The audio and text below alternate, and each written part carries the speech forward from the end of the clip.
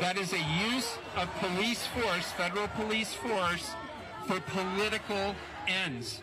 That is not an acceptable solution anywhere in America.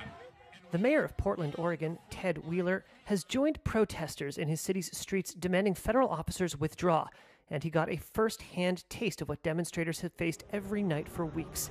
Video shows a cloud of smoke or tear gas waft over the mayor, who appears to lower his head and cough. A Reuters reporter on the scene said the mayor's eyes were bloodshot, face red, and nose running.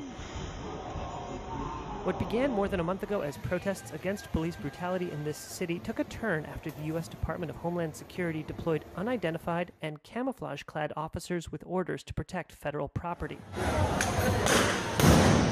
Video surfaced of officers without clear identification badges using force and unmarked vehicles to arrest protesters without explanation. Court documents show the officers are from an array of federal agencies, including Immigration and Customs Enforcement, Customs and Border Protection, and the U.S. Marshals Service.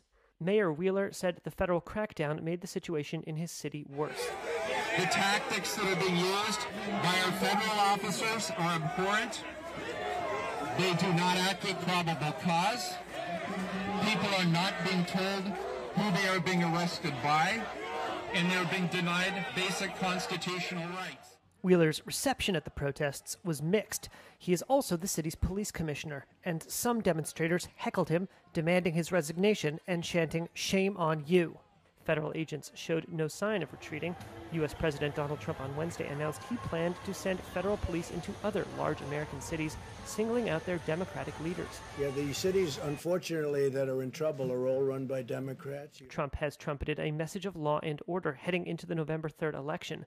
Chicago Mayor Lori Lightfoot said she would not let Trump turn federal police loose on her streets. The president is trying to divert attention from his failed leadership on COVID-19. And accused him of trying to distract from his response to the health crisis.